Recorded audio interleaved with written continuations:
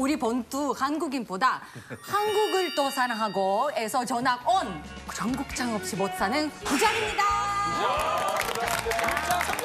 맛있어. 정말 맛있지. 태권도 없이 못 사는 프랑스에서 온 파비앙이야. 짜! 족발에 막걸리 한 잔 없이 못 사는 이탈리아에서 온 알베르토야. 국가대표 이상환 씨 없이 못 사는 요새 유튜버를 엄청 잘 돼가고 있는 강남이다!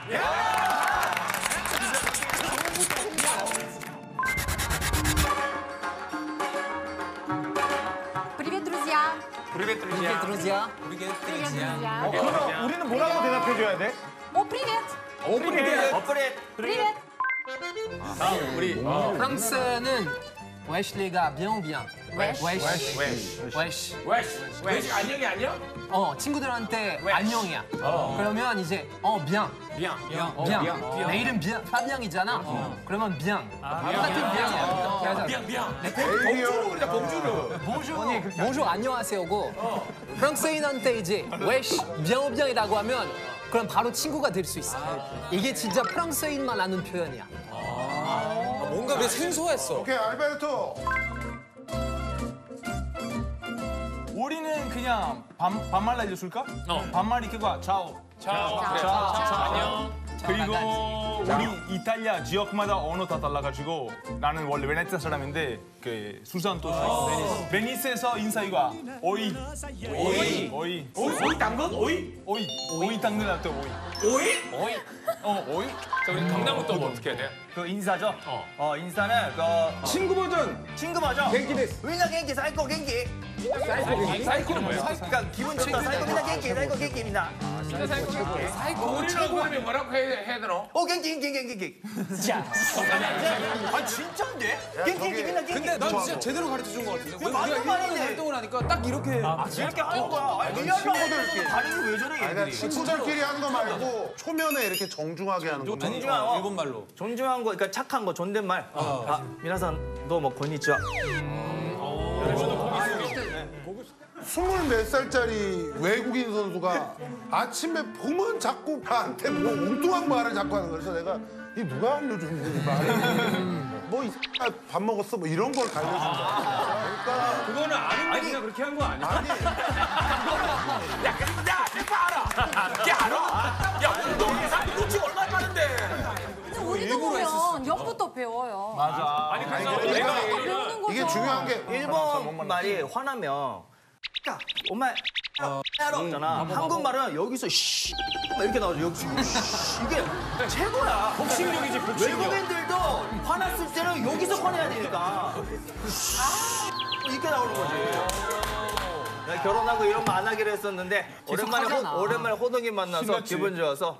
야, 아무튼 우즈벡, 프랑스, 이태리, 일본, 아하, 전신.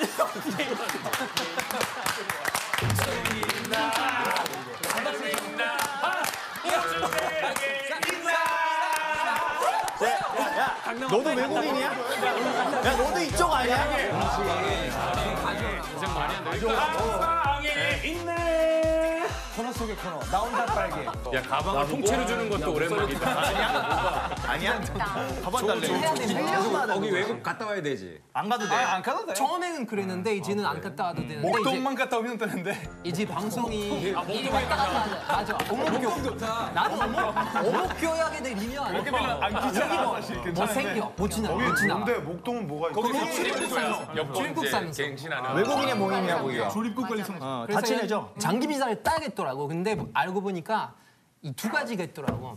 첫 번째는 이제 결혼을 해서 알베르토처럼 이렇게 배우자 비자가 있고 아니면 영주권. 근데 영주권 너무 어려운 거야. 그래서 취중생 같이 다 준비한 거야. 시험을 공부하고. 한자 능력 검정 시험, 한국사 능력 검정 시험, 태권도 단증, 독도 아카데미 졸업증, 바칼로레아, 대학교 석사 수료증, 이화여대 졸업증. 나 이대 나온 남자야 원래. 뭔가 프로그램 말이야. 야, 이데이트 남자가.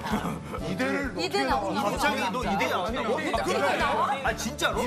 특별했던 게 있었어. 특별 학생이야. 외국인이 이게 들어갈 수 있어. 한국인 안 돼.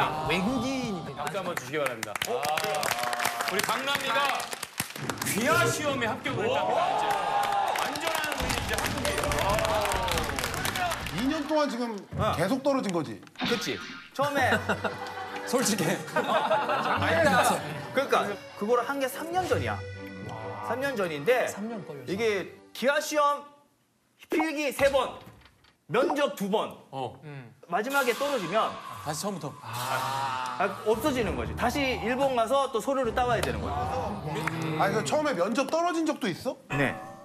갑자기 정들만. 아니 근데 나는 이해가 안 가는 게 나 옛날에 동상이몽 할 때도 내가 그 얘기했었는데 사실 말하는 실력은 잘하잖아. 강남 정도면 거의 뭐 외국인 수중에 아니 탑인데. 맞아. 내가 말을 근데 잘하잖아. 면접을 떨어진다는 게 어떻게 이게 너 가서 까불었어? 왜 까불어 그거를 면접을. 잘하고 마지막에 합격입니다 했는데 네가 아리가또 고자이마스.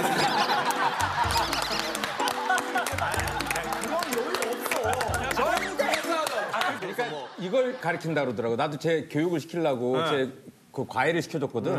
근데 진짜 어려워. 그러니까 한국 사람 입장에서 봤을 때 어려운 게 어려워. 등기소에 가서 당신이 뭐 서류상 어떤 것을 띄어서 어떻게 일을 근데 처리해야 그건 한국 되는지. 사람한테 물어봐도 틀릴 사람이야. 야, 너네 테러리스트가 옆에 있어. 야, 여기 다 테러리스트야. 카메라 감독님들 다 총이야, 저게. 어떻게 누구한테 전화할 거야? 전화를 할 수 있어? 112 하면 안 되지. 다른 전화번호가 있단다. 몇 번이에요? 테러리스트가 전체가 있는데. 와이프한테 전화한다고 그래. 근데 알려주면 112 이런 거 아니야? 경찰이야? 112 아니고 따로 있단다. 근데 뭐 수도권 터지면 어디다 전화해야 되고 이게 엄청 많아. 이런 것도 외워야 되고. 너는 말이야. 우리도 이렇게 발음이 좀 어려운 어떤 발음들이 있지. 발음이 어렵겠네. 일본은 받침이 없잖아. 받침이 없어, 일단. 강남. 응이 없다. 이응, 강남. 뭐야, 나. 이응이란 니은이잖아. 자, PD님이랑 인사. JTBC PD님이었어, 그때.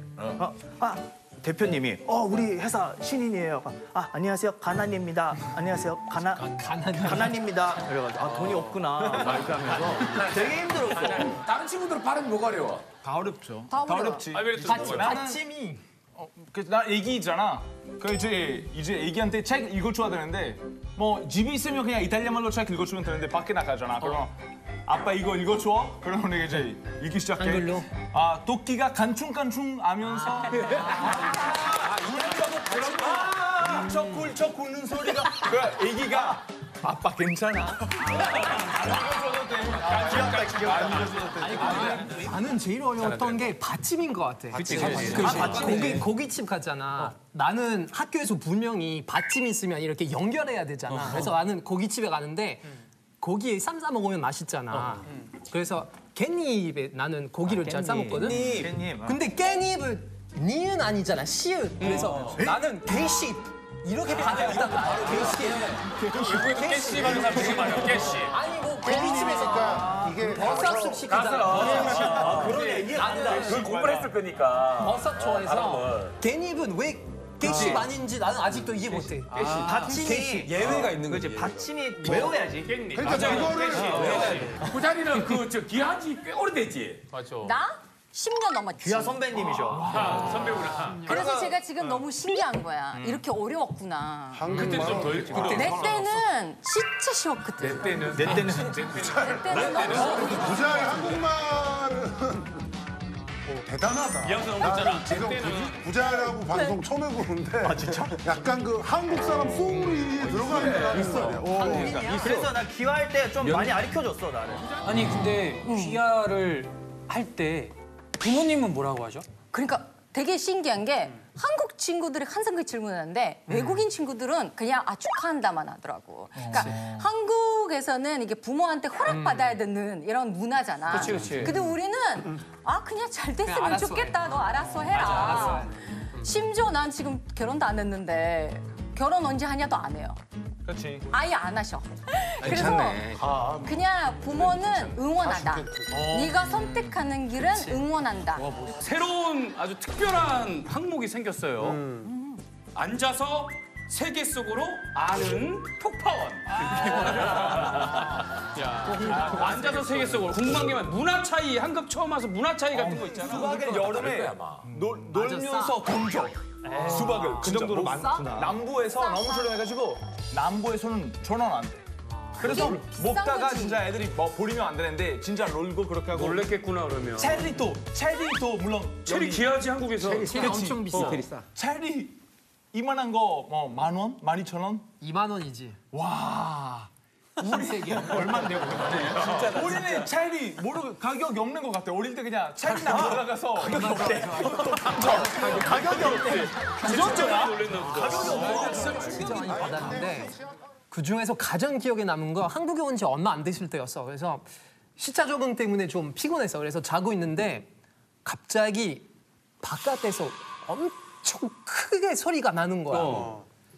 냉장고, 세탁기, 에어컨, 냉장고, 세탁기, 에어컨, 방귀가, 콩이, 그렇지, 잘하네. 그래 깜짝 놀라. 나는 전쟁 난 줄 알았잖아. 요즘은 그 아저씨들이 녹음해가지고 이렇게 맞아. 틀고 다니잖아. 우리 어릴 때는 라이브로 했어, 라이브로. 그때도 라이브였어. 어떤 날은 아저씨가 목소리가 컨디션 좋고 어떤 날은 목소리가 쉬어가지고. 다음날은 맞아, 목소리가 나가가지고. 내일 해가지고 녹음. 근데 요즘은 찐빵 가면 그런 소리도 많아. 수박이 왔어요. 강호동 대가리 말아 수박이. 맞아. 수박 넣은 거야. 그다는 거야. 수박이 봐. 본인이 아니에요? 파비앙은 그러면 만약에 그 서양 친구들 오잖아. 그럼 어디를 데리고 와 여행을? 나는 어디 데려간다기보다는 경험을 한국에서만 할 수 있는 경험을 시켜주는 거야. 그러니까 뭐가 있을까? 프랑스 친구들 놀러 오면은 한강에 가서 전화를 걸어. 짜장면이나 치킨을 시켜.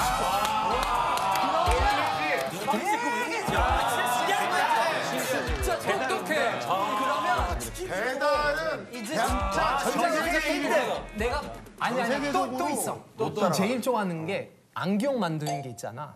프랑스에서 일단 검사만 받으려면 기본적으로 6개월 기다려요. 근데 한국에서 안 주세요. 이게 검사 바로 하지요. 맞아. 30분 뒤에 안경 그게 프랑스인한테 그냥 신세계야. 이거 전혀 몰라. 한번 나도 몰랐는데 근데 어떤 프랑스 아저씨가 놀러 왔는데 안경이 이제 깨진 거야. 그래서 나는 같이 갔어. 너무 좋아하시는 거야. 그리고 그분이 이제 한국에 올 때마다 그냥 안경 만들러 오는 거야. 그 정도. 그게 목적이 하나 생겼다. 맞아. 진짜 빨라. 연애 및 결혼 문화에 대해서 이제 얘기하는 거야. 근데 이탈리아는 약간 좀 표현을 좀 잘하잖아. 해서 부부 싸움은 일체 없을 것 같아. 아 부부 싸움 있지. 표현을 많이 하는데? 그렇게 표현을 많이 하는데? 표현만 하는데도 부부 싸움 당연히 있는데 근데 우리 진짜 기본적으로 일단 와이프나 여친한테 맨날 표현하고 아 너 너무 예쁘다. 나도 아침에 와이프 올 때마다 아 오늘도 너무 예뻐 이런 얘기도 많이 하고 몇 년 지나도? 그리고 그럼 그래? 나 만난 지 14년 동안 맨날 얘기하지. 그리고 스킨십 많이 해. 우리 왜냐면 인사 뽀뽀잖아. 아, 그치. 인사 자체가 결혼 뽀뽀니까 아니 근데 연애할 때 초창기에는 많이 싸웠다면서. 뭐 이것저것 때문에 문화 차이 때문에 싸웠지. 어떤 문화 차이가 있지? 일단 가장 큰 문화 차이 우리는 말을 직접적으로 해. 안 돌리는 거야? 완전. 근데 한국은 약간 돌려서 얘기하잖아. 집 상대방 미안하지 않게. 그러면 사귄 지 얼마 안 됐을 때 뭐 연락을 하잖아. 그러면 뭐 와이프가 아 이번 주말에 뭐 약속 있었는데 취소됐네? 라고 하면 아 그런가 보다. 난 이번 주말에 어디 간다. 취소했으니까 난 너 만날 거야 이런 의미잖아. 그치 이제 돌려서 나 일이 이제 난 없으니까. 시간이 생겼어. 그 문화 차이가 아니라 눈치가 없는 거야. 눈치가 없는 거지. 저번에 살짝의 다툼이 있었어. 진짜 살짝이야. 소파에서 앉아 있었어. 길어질 것 같아서. 평화주의자라. 좀 나갔다가 뭘 시키고 들어와야 되겠다. 그래서 일어났어. 근데 와이프가 앉아! 이러는 거야. 근데 앉았어. 근데 강아지랑 같이 앉았어. 강아지 두 마리랑 나랑 같이 눈이 마주쳤어. 우리 혼났어. 그래서 약간 이게 결혼 사인이구나. 그럼. 이게 삶이구나라고 생각하고 살고 있어. 잘하고 있네. 파비앙. 태권도리 눈을 가리고 이거 묶어줘야 되겠다. 종소리에 맞춰서 위치 찾아옵니다. 조용. 아니. 이게 호소에게 왜? 준비 안 됐어? 왜? 아니 여기서 쉬면 저기 가세요. 그래서 여기 가세요. 아니 가운데서 뭐 하냐고 아까 소처럼 몰고 와야 되는 거 오케이? 아니 저 위치 맞아요? 맞아. 아닌데. 진짜 안 보는 거 맞아. 그 위치 맞아. 맞는데 아니래. 믿고 해도 돼. 그렇지. 와 대단하다. 내가 너무 무서운데? 한 번 더. 더 세게. 와. 저 발로 차면 저쪽으로 갔는데. 됐어 빠져. 돌고 하나? 사과 있는 데서 해줘야지.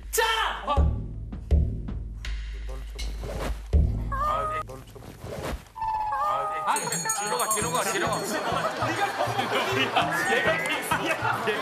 네가 겁먹고 뛰는 아유 엉망진창이야.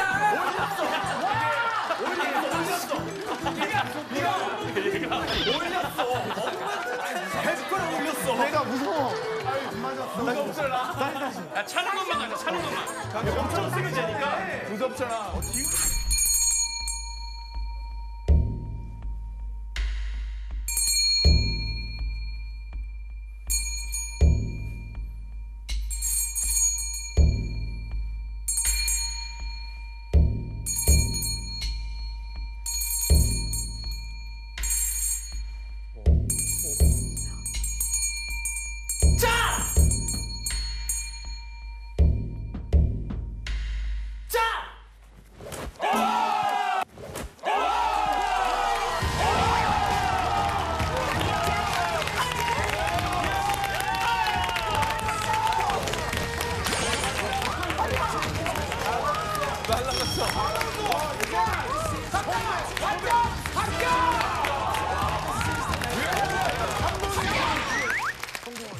국어를 하는 능력자는 진짜로? 진짜 대단하다. 어디? 그럼 한국어.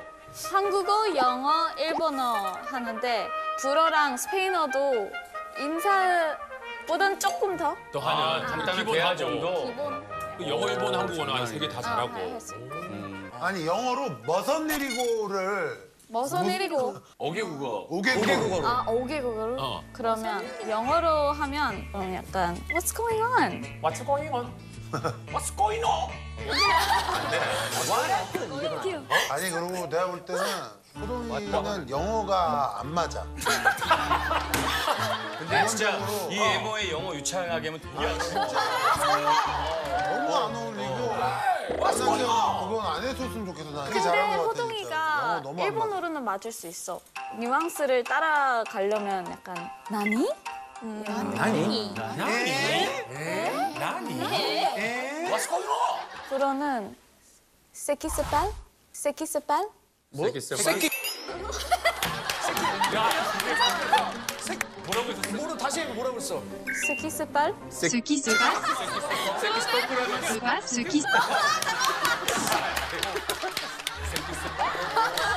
중국어로는 뭐야? 중국어 무슨 일이고? 怎么回事? 잘 먹었어? 잘 먹었어. 잘 먹었어. 잘 먹었어. 야, 재밌네.